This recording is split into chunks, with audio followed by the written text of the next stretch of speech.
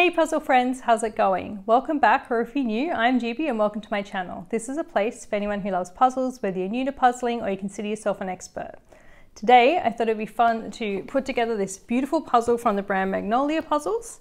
This one is called The Queen's Gambit and it's by the artist Romy Lerda. I'm not sure if I've pronounced that quite right, I'm sorry.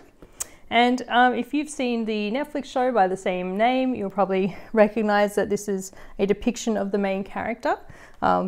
There's also, references to like chess and upside down chess pieces and also little green and white peels. So yeah, if you've seen it, you'll probably understand all those references.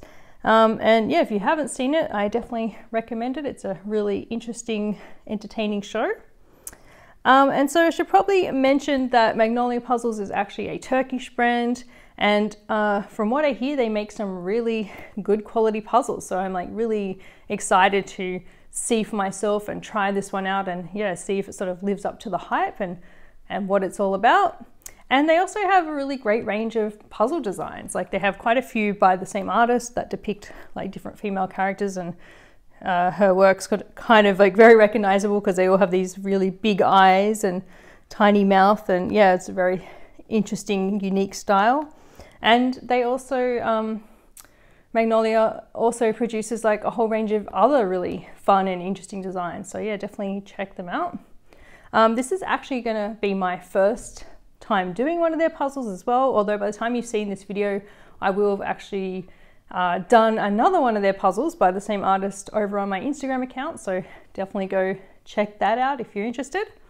But otherwise, I think we'll do what we usually do, where we'll look at the packaging and unbox it, of course, take a look at the pieces, and then of course I'll get into puzzling and let you know my thoughts.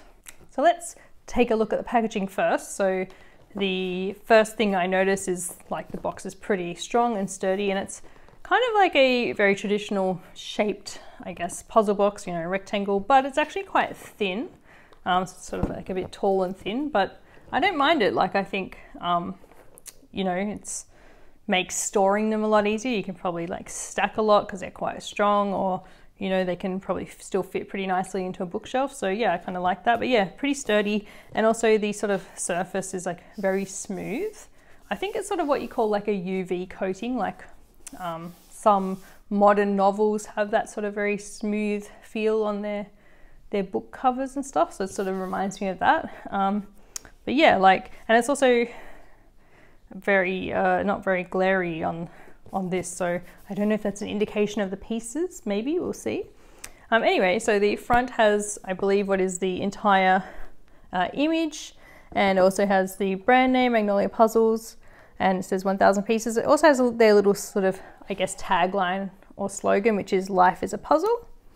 It also has by Romy Lerda, the artist there, and also over here, which I thought was quite interesting, it says difficulty level, and it has 4 out of 5 stars selected. So I noticed it on their other puzzles too. So I think that's kind of cool. I like that it has that.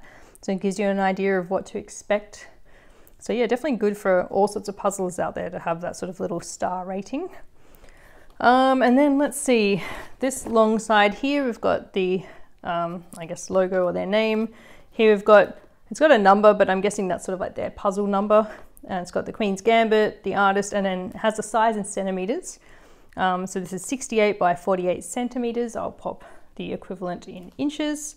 Then it has a tiny image of the puzzle, 1,000 pieces, and a barcode.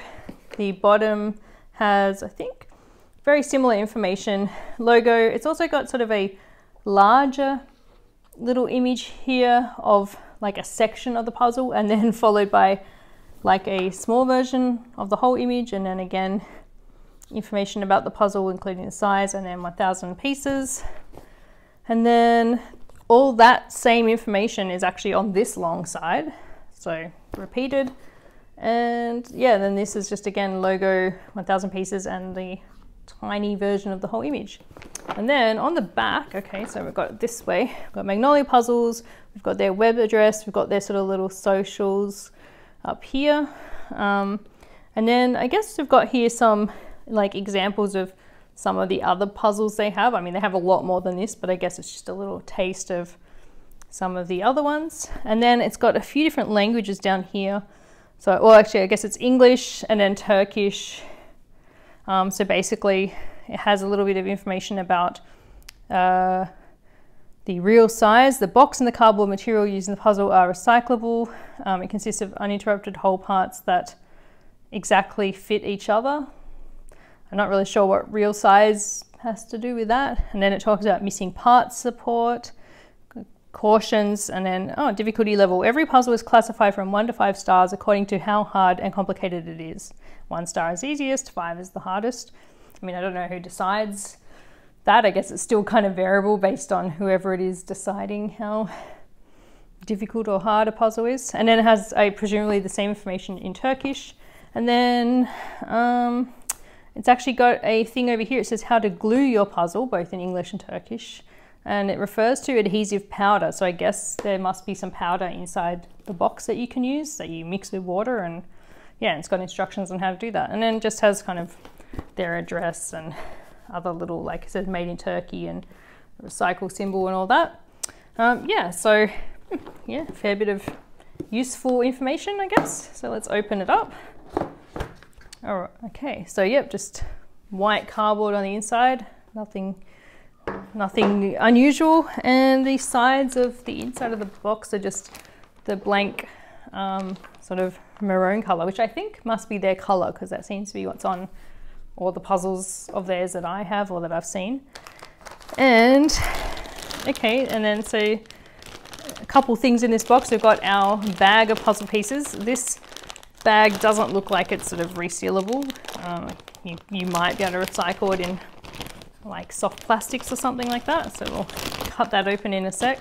But the other little thing you get, I guess it must be the sort of glue adhesive powder. So that comes in a little sachet like that. I'm not planning on using this. I never actually glue any of my puzzles because I like to redo them or lend them to friends or sell them or things like that. So, but you know, it's nice that they include it if you do want to glue it together, especially something like this where you could make actually a nice sort of portrait artwork that you could have on your wall. So yeah, but yeah, always nice that they include it as an option. So, and then yeah, the inside of the box is again just white blank cardboard. So I guess let's cut open the bag and have a look at the pieces.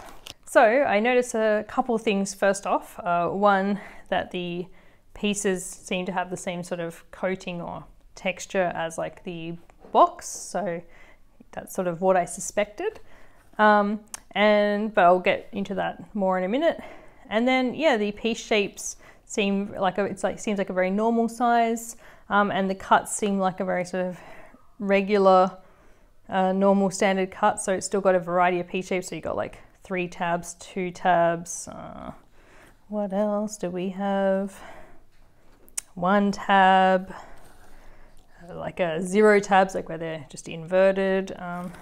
Yeah, so it seems to sort of have, I think, like all of those different types of piece shapes. I'll pop an image with a close-up anyway. There's probably like another 2 tab or a 4 tab here somewhere, but we won't. Oh, there's a 4 tab, but yeah. So yeah, it definitely has a variety of piece shapes. And you know, when I'm looking at other pieces that have the same amount of tabs, like the cut is definitely a little bit different, like between them. So hopefully that means like there's quite a lot of variety amongst the piece shapes, that we won't have too many false fits. So yeah. The other thing I noticed is there's definitely some puzzle dust, because this little piece here's got a bit of dust stuck to the top of it. And I guess like the bag has a bit of, yeah, it definitely has a bit of dust stuck in there. Let's see, yeah, I can definitely see dust at the bottom. So we'll have to just sort of play it by ear and see how bothersome, if at all, the puzzle dust is going to be during the puzzling process. But yeah, there definitely is puzzle dust there. And then, yeah, I guess let's have a quick look at one of the individual pieces. So I guess I'll grab this little one. So the back is a lovely bluey grey board. There's no extra paper, so it's just, yeah, that plain cardboard. And then the thickness is a fairly kind of nice medium thickness, and the layers are just, yeah, cardboard. And yeah, and then when I like try to bend it gently. It seems very strong and sturdy. Like I don't think it's gonna bend easily. We'll have to see if we end up with any bent tabs or anything, but so far so good. And then the top is, yeah, just like the box. It has that it's very smooth, I guess, UV coating, I think is what they call it, but I guess it's a bit more of a technical term. But you can even like, you can tap it, like it's quite hard. It's not soft, but it's very smooth. And the other thing I notice is there's a little bit of sheen, but for the most part, it's quite a matte finish. So yeah, like it's not glossy, but we'll have to see if the sort of light shining on it is going to pose a problem or not. But for the most part, it's fairly matte. So yeah, it definitely feels very nice, and the pieces feel very strong, and yeah, feel really good. Yeah, I guess, don't know if there's much else to say about the pieces at this point. I'm excited to try them out and see, what the experience is like as a whole. So I guess let's have a quick talk about my strategy or approach. It's quite a dark part, like the background is quite dark. So I feel like it makes more sense to start with the lighter bits. So maybe I feel like her skin tone sort of really stands out. And even the way the puzzle is sort of like the image is drawn, it is sort of made to make her stand out. So I'll probably try and find her arms and face and features and maybe her hair, and even try and put that together, and maybe even some of these chess pieces and chessboard. I feel like they stand out, and her collar and stuff. I feel like the background is probably going to get left till last just because it is the darkest, and I think it's probably going to be the trickiest. So that's sort of, yeah, I think what I'm going to do. I don't know if I'm actually going to do the border first. I'll sort of have to see how I feel. Maybe I'll just do part of the border like down here to sort of get that chessboard going, because I feel like up here it might be a bit too tricky. We'll see how I go. Might change my mind. So yeah, I think we might as well get into some puzzling, and then I'll stop about part way through and just give you an update on my thoughts.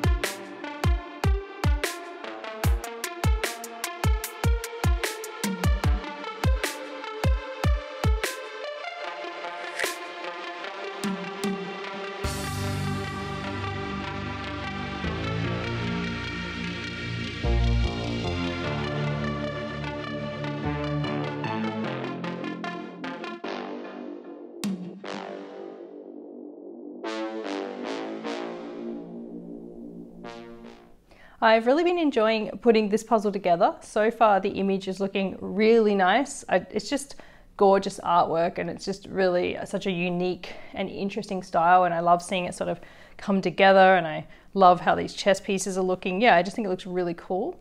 And I've really been enjoying the pieces and the overall like puzzling experience. It's been really positive.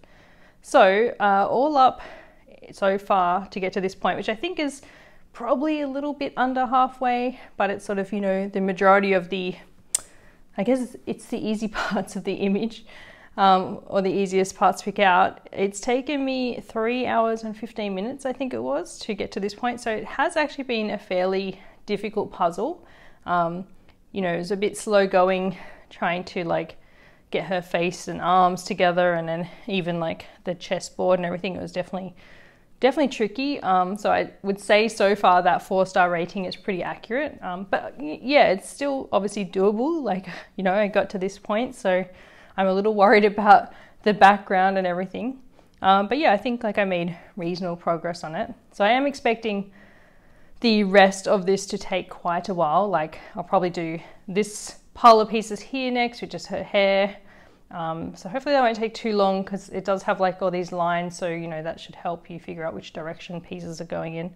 But we do have a box left here of very like dark pieces. But that being said, out of all the dark pieces, you know, I should still hopefully be able to pick out like the brighter reds in it, and you know, and then maybe even some more of the sort of solid blacks that are like the chessboard and her dress, and like these shadows and even these little pills. So yeah, like we'll just have to see how that goes. So yeah, let's talk quality. So yeah, I've been really impressed. I know a lot of people have been raving about Magnolia Puzzles, and I just, for whatever reason, just haven't tried them until now. But yeah, I'm really glad to be trying them out, because yeah, I kind of feel like I should have tried them earlier, because I've just really been having a great time. So yeah, so far the piece fit is really nice. Everything fits together really well. It's sort of a very comfortable fit. I think I only ever had like one false fit, but it got sorted out pretty quick. But yeah, no real like pieces not fitting properly or anything like that. Everything fits nicely together. I'm not sure how easy it is to undo pieces. Oh, okay, I guess pretty easy, like for the most part. So yeah, and the pieces have been holding together very well for like picking up sections. So like, you know, I think that's really awesome, because I can, yeah, it means I can obviously work on stuff in front of me and then, you know, just pick it up and move it later. And that was like very handy with the chessboard, moving things from different sides as I worked out where bits went. So yeah, very happy with that. So I think you could definitely do a puzzle pickup with this. And yeah, as for the piece surface, I really liked it. I don't really recall having any glare or sheen issues. It does seem to be fairly matte, even though it's quite smooth. So it might still depend on your lighting, but even when I'm looking at it here with like my ring light and everything, I'm not really seeing any sheen or glare spots. So yeah, I'm really happy with that actually. So yeah, I think, I don't know, I feel like these days sheen and glare has been definitely one of my pet puzzle peeves for sure, like possibly even more so than puzzle dust. I think just because it impacts your puzzling experience so much, you know, and it can really like make a puzzle more difficult or more easygoing. So yeah, really happy with that. And then yeah, speaking of puzzle dust, there is puzzle dust, and there's a few little specks, and possibly if I lift up sections, or like there might be, yeah, there's a bit more underneath there, but really it hasn't been a problem. Of course, you know, my hands are a little bit dusty after puzzling and things like that, but yeah, it really hasn't caused me to sneeze or, you know, anything like that. But there is definitely dust in there, so I imagine like once I finish the puzzle there'll probably be quite a lot left in the box. But I guess, you know, if you have a real problem with puzzle dust, you may already, or you might like to try, some people sift their puzzle pieces first, so I still have yet to do this. I really need to try it. Yeah, and then I think that's pretty much it in terms of the piece quality.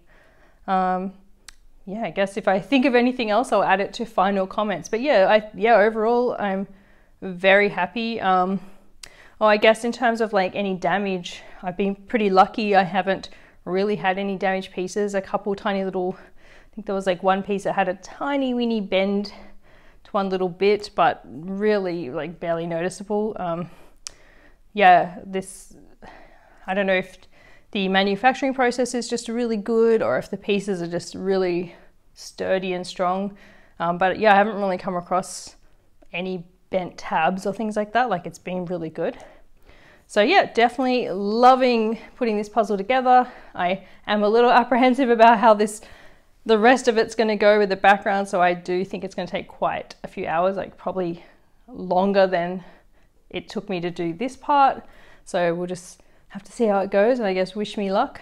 So I guess I might as well stop chatting and get back into finishing this puzzle.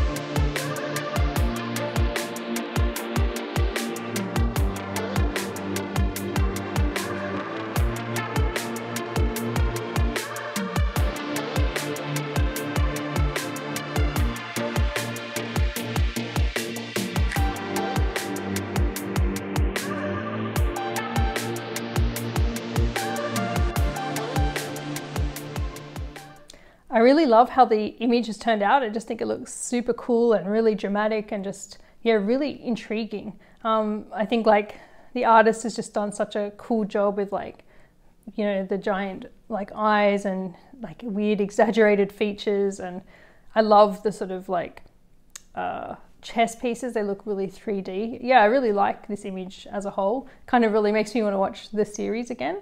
maybe I will. But it was definitely a tricky image as well. So this second session, like I predicted, did take a bit longer than the first session. So it took 4 hours and 15 minutes, and all up from start to finish, including sorting, took 7.5 hours, which I think is pretty reasonable. Yeah, so I definitely found putting this image together definitely more on the tricky side. I think the 4-star rating is pretty accurate. Like, it's definitely not a super beginner level puzzle. Not to say you couldn't do it if you're starting out puzzling, but I guess just to be aware that it is going to be a more tricky, difficult puzzle and maybe more slow going in some areas. Yeah, I definitely had to, like, sort of in these very darker, muted colored areas, I definitely had to sort by shape rather than color or detail, just because, yeah, there's so many just looked really similar. But yeah, I still got there in the end, and didn't take as long as I was afraid it would, so that's good. And yeah, in terms of like my puzzling experience, like overall, I had a really fantastic experience. I'm like very impressed with this puzzle and the brand as a whole, I think. So I pretty much agree with all the things I said earlier about quality. So I really like the piece fit. I think like the piece cut and the variation in shapes is really good. I didn't really have any false fits. I think like one, I think in the first session, but I didn't really have any more after that. And the fit is very comfortable. It's not too loose or tight, so you can definitely like pick up large sections. So that was super useful. And you know, you could probably do a puzzle pickup, but I guess if you can like pretty easily as well take the puzzle apart, which is great for when you want to pack it away or whatever. So that's great. And I really like as I'm smoothing this out, I'm reminded that I really love the feel of these pieces. Like, they're just so smooth. They just have, yeah, just a really nice feel to them. Just very smooth, and they feel like they should be shiny, but they're not. So they're really matte actually, and even with the ring light shining on it, there's pretty much no glare or sheen. I can still see all of the image very clearly. And I found that really useful, particularly in this puzzle with this sort of dark background and, you know, very subtle shade differences. Like being able to see the pieces really clearly was super useful. Yeah, so I don't know what this sort of piece magic is that they've managed to create such sort of smooth, almost shiny feeling, but then completely matte pieces. It's like, it's really cool. Yeah, so I'm really impressed with that. And then I guess the only like con really, but even that wasn't really a problem, is there is puzzle dust. Like, definitely there is puzzle dust on the board, and there was probably, yeah, when I lift this up, yes, puzzle dust, and there's puzzle dust in the box. So yeah, I'd say that's really the only con that I had. But yeah, it didn't bother me. Like, I mean, apart from just making the board a bit messy and my hands a bit dusty, I didn't sneeze or anything like that. So I don't know, maybe whatever it is about this dust, it's not like Ravensburger. It doesn't make me sneeze, so that's good. But you know, just so you know, like if you are very sensitive to puzzle dust or you just hate puzzle dust, it does have puzzle dust. And then yeah, like I was very lucky. There wasn't really any damaged pieces. I think a couple of pieces might have had a little bit of a tiny bent bit on it or something, but it was so minimal. Like even running my hand across, I can't really feel any like issues at all, and I can't really see any. So yeah, really happy with the quality. So I mean, I don't know if I just got lucky or if all their puzzles are very have a really low damage rate or what. But either way, I'm really impressed. So I guess let's talk price now that we've sort of talked about everything else. So I purchased this one in Australia from the Mindconnect Australia website, which I'll link down below. And on there it was $34.95. It was on sale. I think the full price was $39.95. This is in Australian dollars, but I will put, I don't know how much these sort of retail for in the US or North America, but I will put, I guess, an approximate conversion on the screen for those prices. But yeah, to me, that's a pretty reasonable price. Like that's very comparable to what I would pay for a Cloudberry's puzzle or a Gibson's puzzle. Both of those tend to, in Australia and like online for us, retail about that sort of $35 to $40 mark. Sometimes if you're lucky, they can be like $30, but that's like when they're on sale or something. Yeah, so I think for that price, which to me is sort of a affordable to mid-range kind of price, this is a really awesome puzzle. Like it's just the quality and is just fantastic. And I think even if it was priced higher than that, I think I would still go out and buy it. I just have been very impressed overall with just everything about the quality, and also of course the beautiful artwork. And they just have so many like interesting puzzles. Like they have quite a few by this artist, but also just a whole range of really different images of like, you know, that would suit all sorts of puzzlers, I guess. Yeah, so I would definitely recommend both this puzzle and the Magnolia Puzzles brand. I just am just really impressed. So yeah, happy that I can say that. So I guess let me know in the comments below, what did you think of this puzzle? Have you done this one before, or have you tried any of the Magnolia puzzles? And do you think you would? Like, does it seem like your kind of thing? And have you watched the TV series on Netflix as well? If you enjoyed this video, then make sure you show that like button some love. And for more videos like this and for even more puzzle content, then don't forget to subscribe and turn on notifications. By subscribing, not only will you be the first to know when a new video is released, but you're also helping this channel grow. You can also find me over on Instagram at jigsaw_GB, where you'll find even more puzzle content. Thanks so much and see you next time. Bye.